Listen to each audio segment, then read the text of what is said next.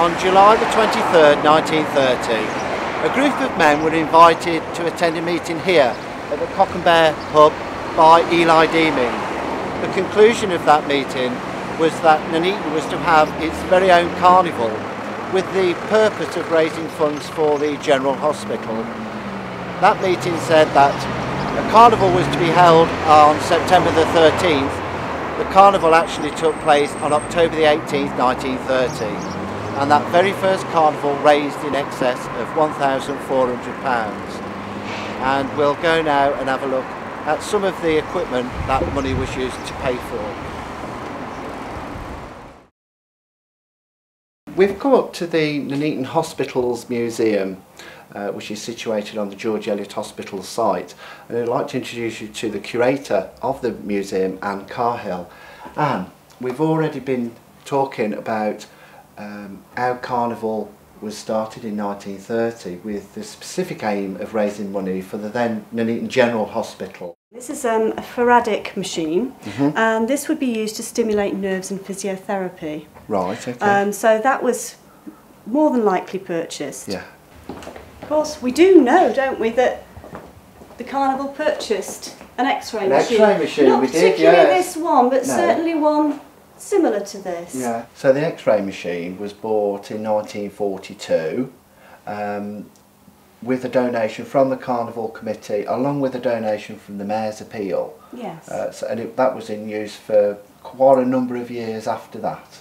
Oh yes, Yeah. machines often would last for around about 20 years or so. So I don't know if it's true, but I have heard that that machine that we bought was still in use when the Manor Hospital closed down in 70 something.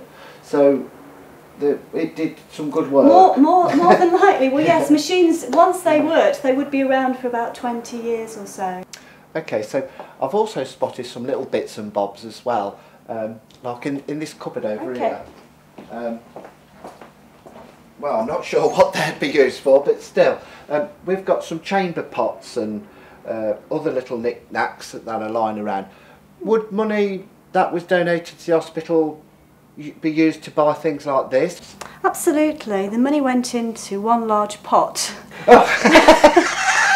Not that particular pot. Not that particular No. pot, excuse the pun. Yeah. But yes, it went into one large pot, and then the money from that would be purchasing things like the bed slippers and even, you know, knives and forks, that sort of Really? thing.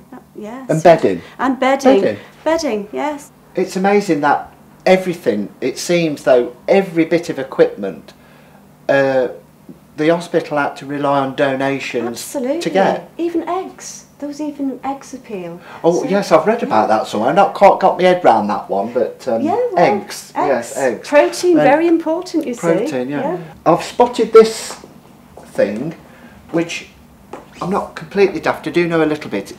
Iron lung. Yes, quite scary. And this, what year is this from?